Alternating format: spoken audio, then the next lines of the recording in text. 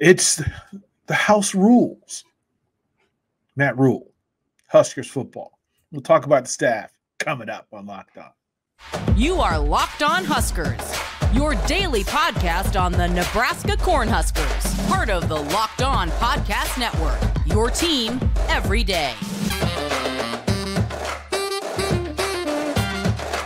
Hey everybody, DP here, Derrick Pearson live from Lincoln, Nebraska, home of the Fighting Huskers. Welcome to Locked On Huskers, and we appreciate you making Locked On Huskers your first watch, first listen each and every single day. Greatly appreciate the folks from Locked On Sports for allowing us to bring this content to you each and every single day. I want to thank the folks from FanDuel. We're excited about our new sports partner. They're the number one sports book. Like, we're good in that space.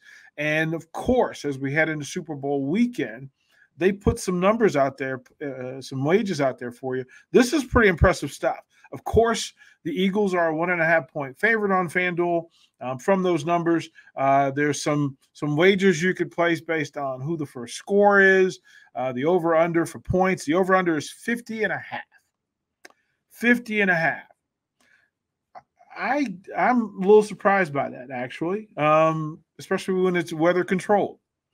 But that's just me. Who will be the first score? Would it be Travis Kelce? Will it be Jalen Hurts? How many yards will Jalen Hurts throw for? The over-under is 238. Ponder that. Later in the show, we'll give you those Mahomes numbers, and we'll talk a little bit more about what they offer for you. FanDuel.com, Locked On. Have at it. You can claim your first no sweat first bet. The code is 57. Written out, 57. That's the FanDuel code at Locked On. And you can use the slash on FanDuel. Use Locked On. It's right there at the bottom of your screen. Go ahead and handle it. For Matt Rhule and his time here at the University of Nebraska, first things in the renovation of a program and the redirection of a program and the reforming of a program is choosing who's going to help you do this. And he has been methodical and purposeful in trying to put together this staff. So in this episode, we're going to talk about the offensive side of the ball. And I think that's going to be interesting because some of the choices made real loud sense. And then the others, there were some question marks. And here's what we know about this coaching staff so far. Very little.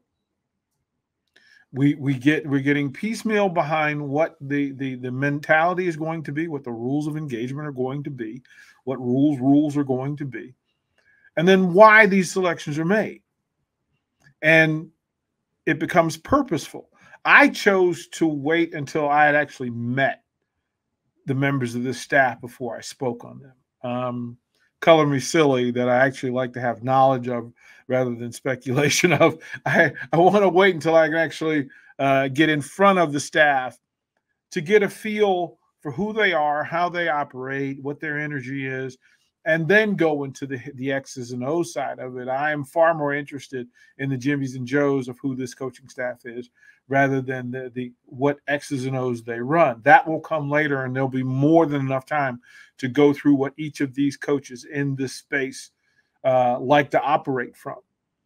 And the common thread, and the first thing that was noticed to me was there's a wide range of systems in play with all of these coaches. None of these coaches work under the same umbrella at the same energy with the same focus. But they're all all-knowing. They all could go from one group to another with consideration of the other group. The receivers coach and the tight ends coach have enough connection and enough similar thinking, but enough variances on the spectrum that they'll be able to cover whatever's in play. Now, to say this, all of these coaches are going to have to come in, learn the roster that exists, the returning players that existed, go through all of their film, go through meetings with each and every member of their group, and then as a group and then as an offensive whole, and then to make whatever changes and adjustments are required. Now, the returning group of players know more about the campus and the wherewithal where everything is than the coaches. So it's going to take the coaches a while to acclimate themselves in this space and figure out, okay, where can I go to eat? Where can I go for the various things that I need? Finding a place to live, unpacking, relocating, getting rid of old gear, putting in new gear, meeting all the new administrators that they have to deal with, going through their onboarding for all the rules that are in play for the University of Nebraska and the University of Nebraska Athletic Department and the community that is. They also have to get to know the folks behind the NOL coalition, and you have to know who they are, even if though you can't directly interact with them that way. You have to know who they are, who the power brokers are in this town. And when you're talking about college towns, specifically the University of Nebraska, there are a lot of people behind the curtain that you have to get to know and to become familiar with. So the coaches have their hands full, but we at least now we know who they are. We know who they are. We have some idea about what they work from. Like, I think it's pretty interesting that as we talk about this stuff. So understand that he added, if Satterfield is your offensive coordinator, who has been around and who has enough resume professionally, and whether it be on the NFL side or the collegiate side, to mark down recent success against some prominent SEC programs. So we kind of have a pretty good idea about what Satterfield is going to bring to the table, how he's going to try to get it done. Now, you'll ask yourself several questions. And again, as we go through these shows in the offseason leading up to the spring game in April, that a lot of this we will hear more from all of these coaches. And we'll hear from Satterfield. What type of skill position players do you need?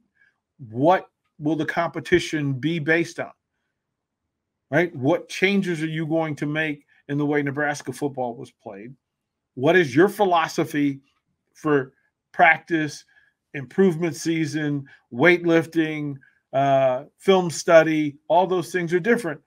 And all of the coaches who coach underneath him have to honor that. They have to honor it. It's a big deal to be an offensive coordinator in a Power 5 school, especially when you're rebuilding.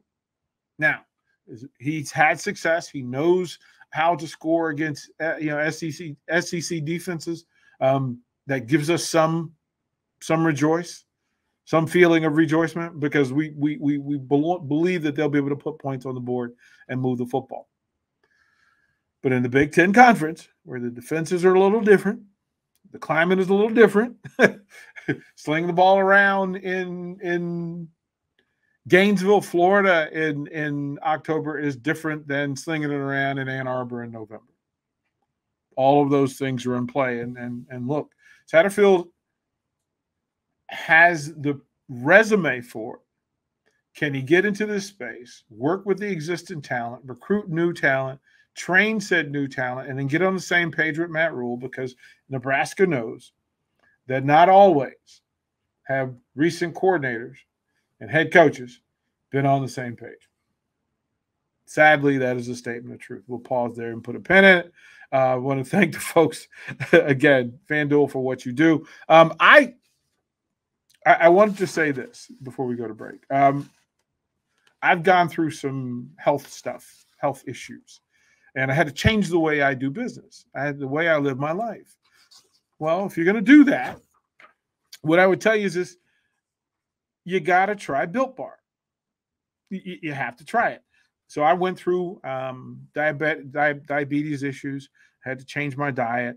Well, here, Built Bars, they're good, and they're good for you. For starters, covered in 100% real chocolate. All sorts of options, churro, peanut butter brownie, coconut almond, all sorts of choices. Yeah, and if you're, just down for it, just go to Built Bars at Built.com. Go check it out. There's plenty for your soul, good for your body, and good for living. All right, more Locked On Huskers.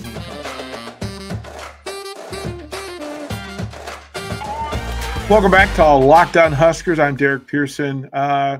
In talking about Matt Rhule's offense and his staff. We'll get a little bit more meat and potatoes before we get too far into it. I do want to say thanks for making Locked On Huskers your first listen today. For your second listen, click our brand new podcast, Locked On College Basketball.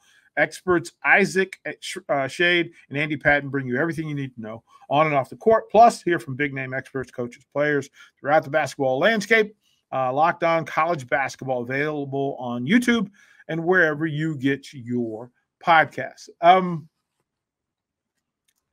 Satterfield and Rhule have their common working space. They then brought on E.J. Barthel to handle the running backs room. And Barthel is a new age coach in energy. When you meet certain coaches, the vibe is I am fluid and functional in old school football, ethics of work and other.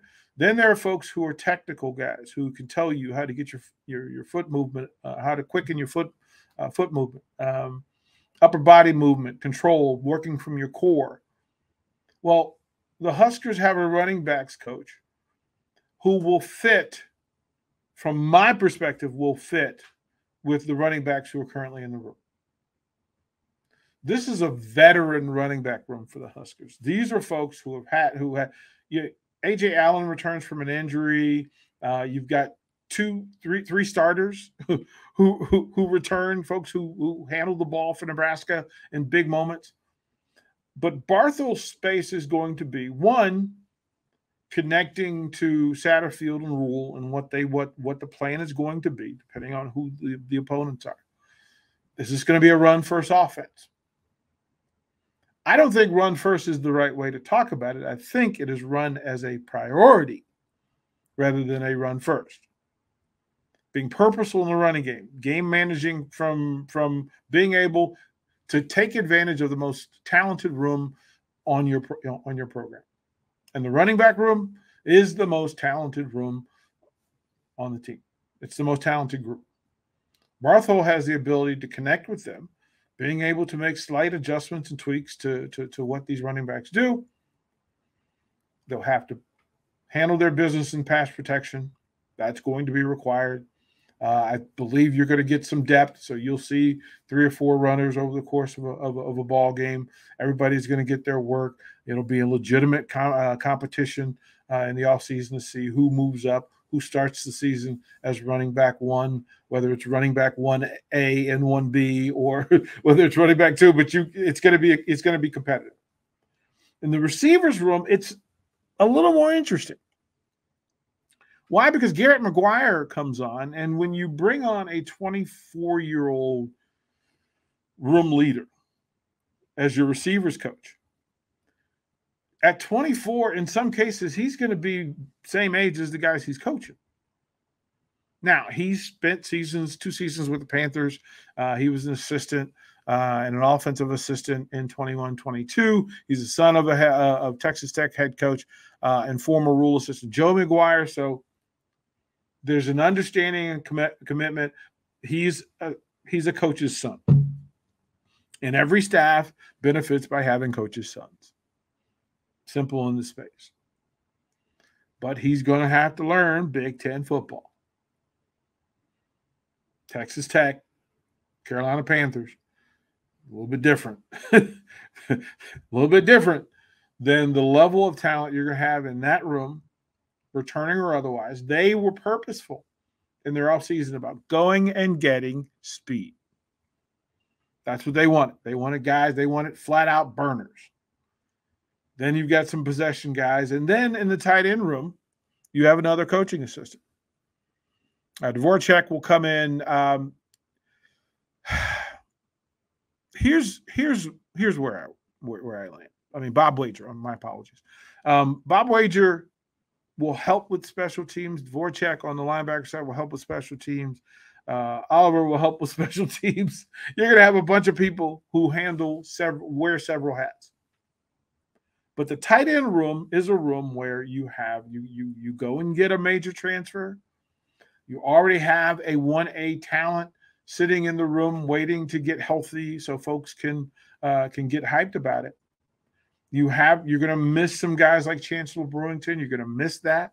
You're going to lose Travis Vokalek, who had been a mainstay in the program. So quite frankly, the room is wide open. The positions are wide open. Is this a one tight end set? We don't know. Is this a two tight end set? Don't know.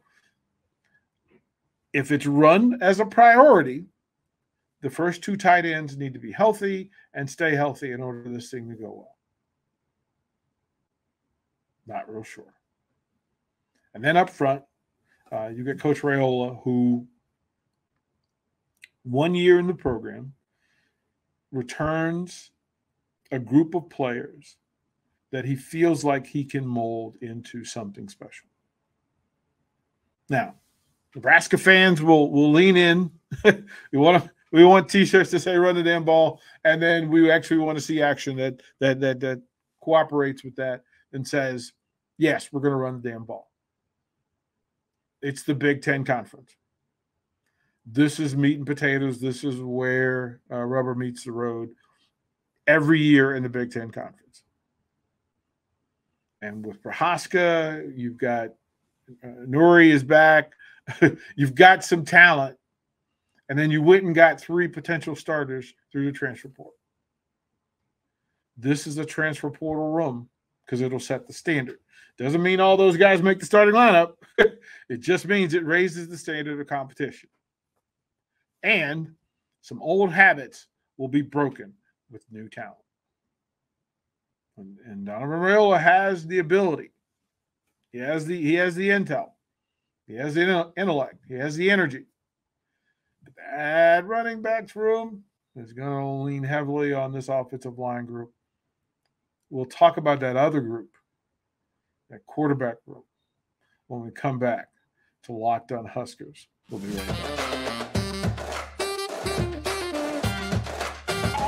Welcome back. I'm Derrick Pearson, DP, Locked On Huskers. Again, thank you for hanging out with us and making Locked On Huskers your first watch, first listen each and every single day. In this space, we want to think this episode is brought to you by the FanDuel Sportsbook, official sportsbook of Locked On. Make every moment more. FanDuel/Locked On today to get started. The quarterback room is special. In that, Casey Thompson exists in that room. Logan Smothers exists in that room. And then you went out and you got Jeff Sims, Georgia Tech, established starter. Had some health issues, right? You got to figure out whether he could stay healthy or not, but that's the reason why you brought him in, because Casey Thompson was beat up last year. Style of play matters, right? So whatever Satterfield wants to do in this space, he's got to consider. One, I don't know if what the shoulder situation is going to be with Casey Thompson. If Casey Thompson is healthy, I would imagine that he's quarterback 1A, and it gives them a lot of versatility and flexibility with this offense. Zone read is not out of play. RPOs are not out of play. Using that speed to throw the ball down the field, get the ball out of his hand, and let those track guys that you brought in get out and do some work. Got 2 stellar tight ends. If they stay healthy as well, yeah, there's a common thread going. Health matters. In every room, there are injuries. In all of these rooms, these rooms of offensive line group, injuries. Quarterback room, injuries. Running back room, injuries. Tight ends, if you've got a healthy guy coming in who comes from the national champions, but you got another guy who was ranked number 1 in his nationally in his entire class at tight end. Quarterback room, injuries. Purdy was injured. Thompson was injured. Smothers got banged up. And here comes Jeff Sims, who, quite frankly, was banged up at Georgia Tech. The coaches, the offensive coaches in this space, one, will spend the next month scouring film, staying in the transfer portal to figure out what other talents are available, and then what to do with them. These coaches collectively have to learn Lincoln. They have to learn the University of Nebraska. They have to learn the athletic department. They have to learn the rest of the football program, where everything is. And then they have to learn the players.